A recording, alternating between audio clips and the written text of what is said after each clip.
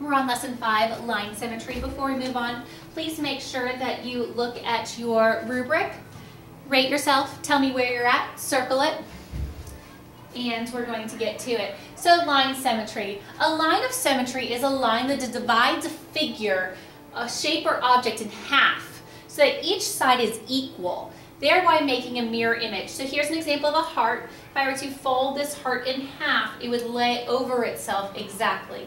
Same with this triangle here, and this looks kind of like a mountain or a semicircle.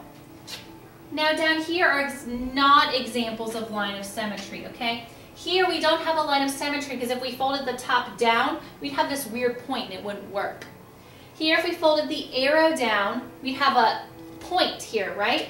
And then here my star, I have 1, 2, 3 points on top, 2 points on the bottom. If you folded that, it wouldn't work, all right?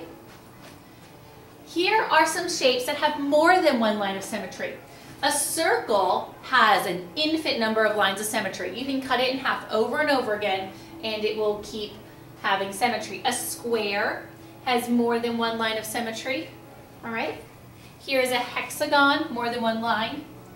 A diamond and a rectangle, more than one line of symmetry. So let's look at this shape. Let's think, does this have a line of symmetry anywhere? If I were to cut it here, if I were to fold it in half, the arrows wouldn't work, would they? So this has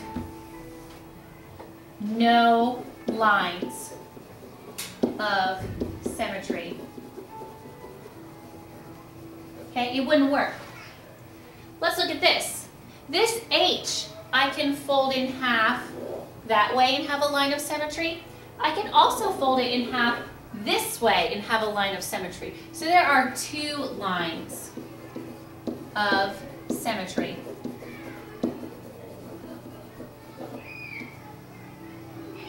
Here we have this diamond.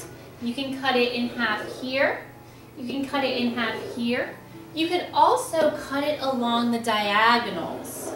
So this has 4 lines of symmetry.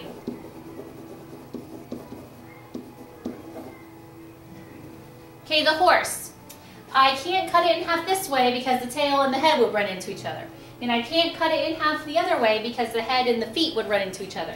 So this has no lines of symmetry. All right, let's look at this shape. You could cut it in half this way and the triangles would fold over each other and they would work. You could also fold it across this way. All right, so you'd have 2 lines of symmetry.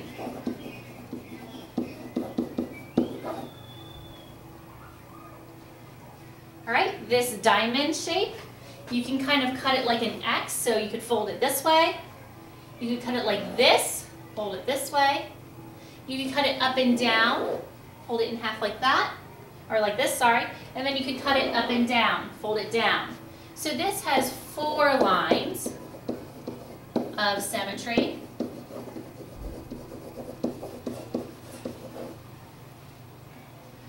For homework tonight, I would like you to look at this. You're going to look at the shape. Is it symmetrical, yes or no? And numbers of lines of symmetry for every single one of these shapes. So just go ahead and draw that in your notebook.